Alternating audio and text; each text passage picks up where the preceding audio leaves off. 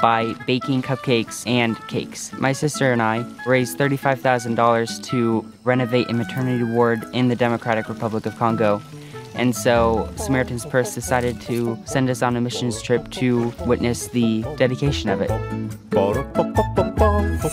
All this started with me, my sister, and my mom in the kitchen, but now it has snowballed into this huge adventure.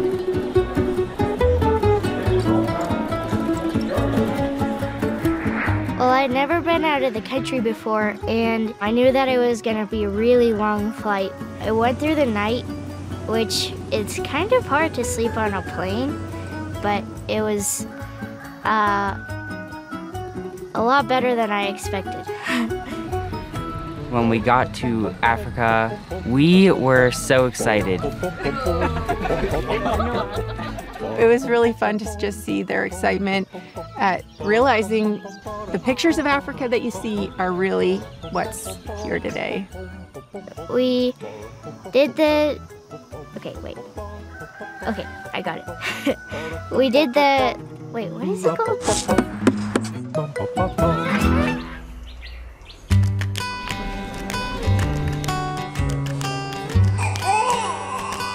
We had been praying that God would let us see the hospital.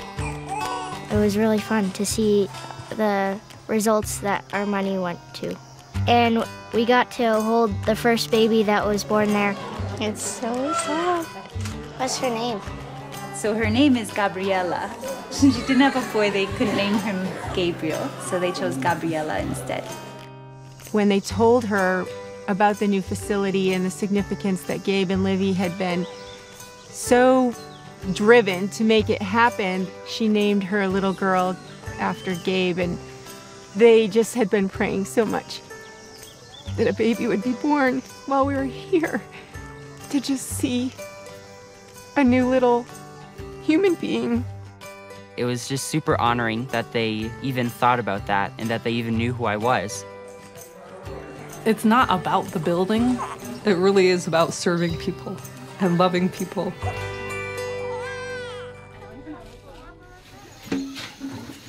Oh yes, I like these much more. It's overwhelming that the Lord chose my children to be part of His plan. And it's just nice to know that some of the babies are able to be alive because of the new equipment that the hospital has, or the nicer sanitation. And it now is apparently one of the nicest hospitals in a really long distance. It's hard to even believe that these children could raise the money to do this. And it moves me to wonder, what can I do myself to help others and to improve the situation of others?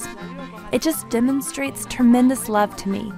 My heart was filled with joy when we heard this story and we discovered that these kids had done something like this for us.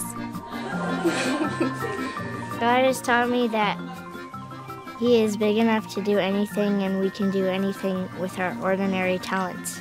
Pretty amazing. I'll just say that. Pretty amazing.